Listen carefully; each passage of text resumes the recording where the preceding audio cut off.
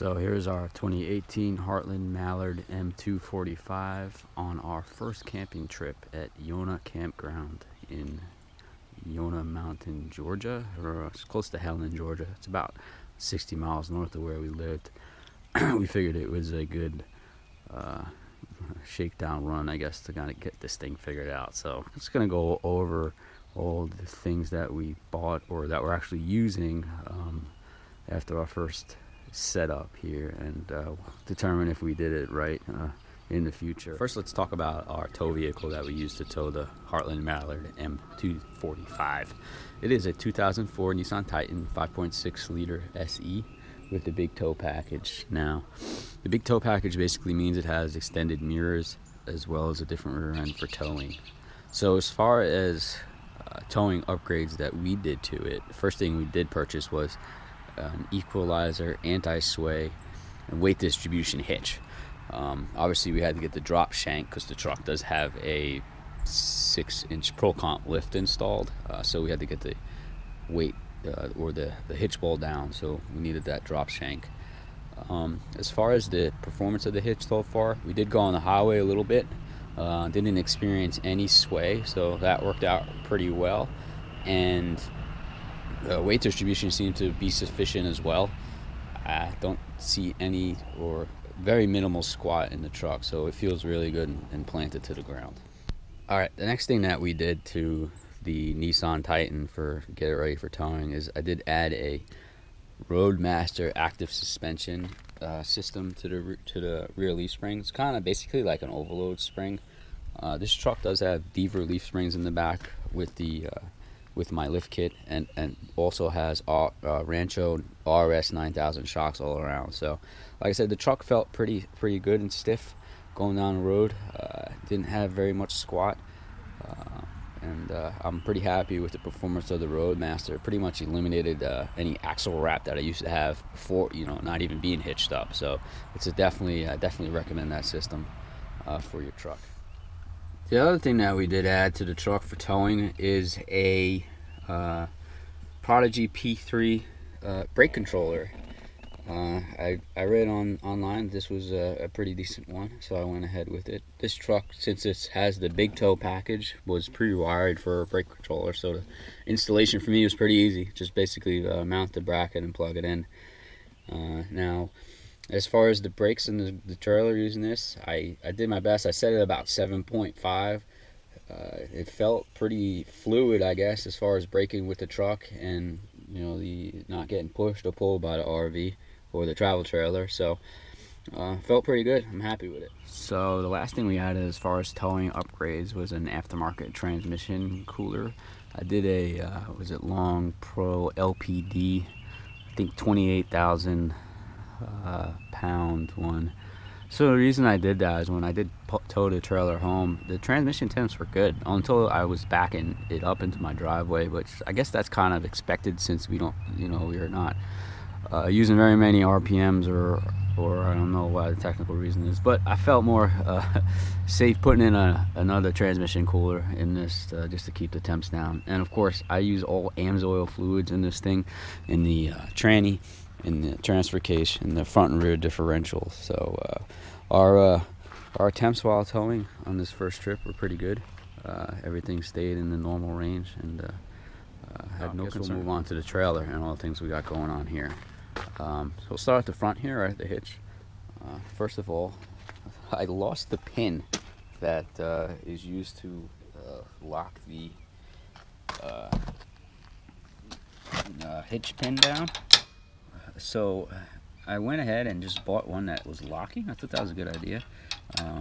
This way we can keep it secure while we're not here. No one can take off of it. I don't know if that anybody would, but I mean, it's like I said, I lost the pin somehow. I thought I put it in a safe place. I'm sure I'll find it somewhere, but who knows where it is at this point. So that was the first thing we did here, the front end. Another thing we did on this M245, the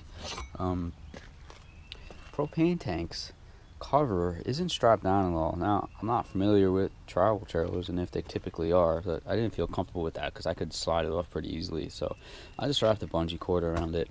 This way we don't have to worry about it flying away on the highway. Other thing that's here is up front, as you can see, is our Equalizer anti-sway and weight distribution setup. There's our battery, and yeah, nothing really else going on here. So if we come around the side, one thing that we did buy is these Camco stabilizer jack pads. So you can see that we're definitely using them, and they seem to work out well. They store well, and they do the job. If we open up our box here, we got a bunch of junk in here.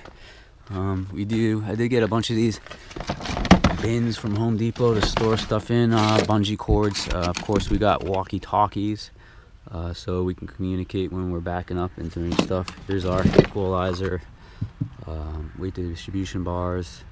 Here's our camping chairs and stuff. So there's just some miscellaneous junk in here, but it's got a really good storage, this front storage. It's totally passed through, we've got a lot of junk in there. We did pick up some firewood so we can maybe have a fire tonight or whatever. Another thing we bought, didn't come with in this travel trailer, we bought these Camco carpet step covers. So it kind of keeps some dirt out, and also our dog likes to step on the carpet instead of the metal a little better off. So that was a pretty cool upgrade so far. Happy with that one. Here's the rest of the travel trailer. As far as for leveling, we did get the Camco, I think people call them Lego blocks or blocks, but I'll put links to all the things that we bought in the description. But yeah, so obviously we had to use them to get it level. I only had to use one on this side, but you know, basically I brought a 3-foot level, put it on the floor on the inside, and just used that to level it out. So this worked out pretty well. As you can see, we also got some Chocks, and I just got cheapo ones from Walmart. They seem to do the job. They don't look like they're doing much right now, but they're there. So we'll just keep touring with the Mallard M245. And this model has a outdoor kitchen in the back as well. So we got a little fridge, we got a little stove top. Now I would really like to make this into a grill instead of a stove top, so I'm gonna have to be looking into that. But then there's a sink, got an outlet and a cable jack as well. So it's a neat little spot there. They call it the outdoor party center. So we'll see how many parties we have. My hitch, I put the sewer hoses in there. That worked out well because I kind of wanted to keep them separate from everything else. All right, here is another compartment in the back. I got some hand cleaner in here. I got an extension cord, and I got a couple bins back here. And this first bin, what we got in here still? This is my sewer bin. So I keep all my sewer fittings and stuff, though, because I just want to keep that separate from everything else in this bin. We'll get to the side and show you all that stuff. But this is for the side winder for keep the sewer hose off the ground. I got a special hose to do sewer cleaning stuff, and then there's some caps and fittings in this one. So yeah, so this is my sewer junk box.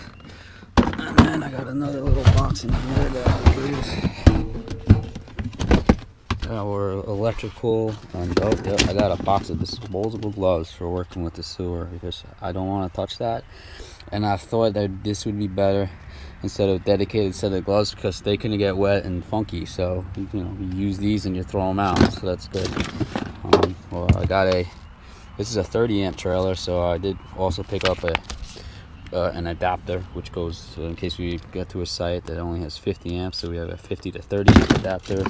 We have a 30 amp to 15 amp adapter for at home. I use that one at home. I got a rubber mallet, extension cord, and a surge protector.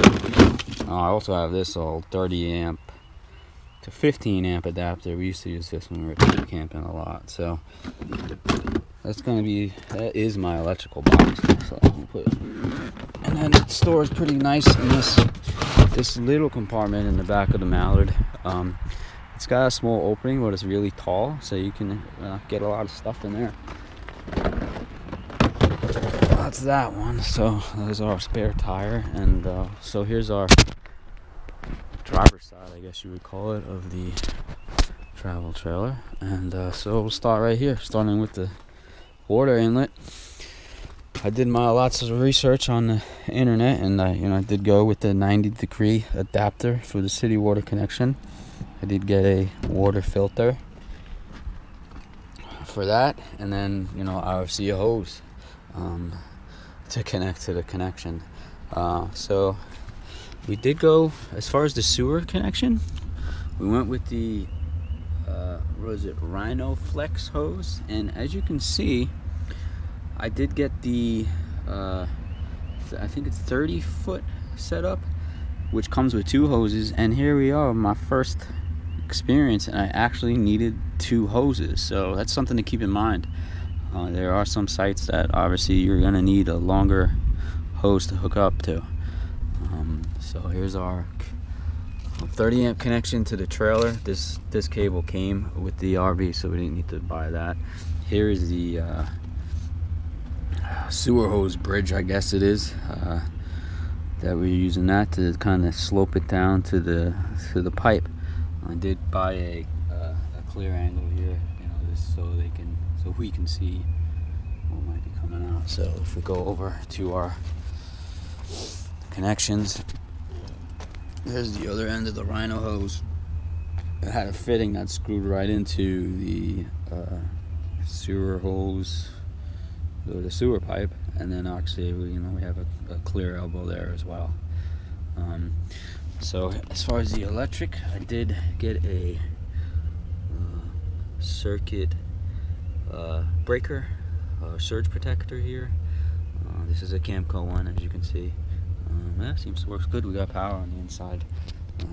Other than that, the last thing we did get was a pressure regulator. So I went with this one because it, as you can see, we're pushing a little bit over 40 psi. I'm not sure what it actually should be, but that's what we're using right now. This one's neat because you can adjust the pressure up and down, and it also has a gauge, so that's why I went with that one. So all in all, that's pretty much it that we're using right now. Well, here's the rest of the pass-through. I have more bins, but pretty happy with the setup, and we'll do a video of the inside of this thing, so if anyone's interested in this model, you can kind of see how we got it set up. Hi Lulu, hanging out in the RV.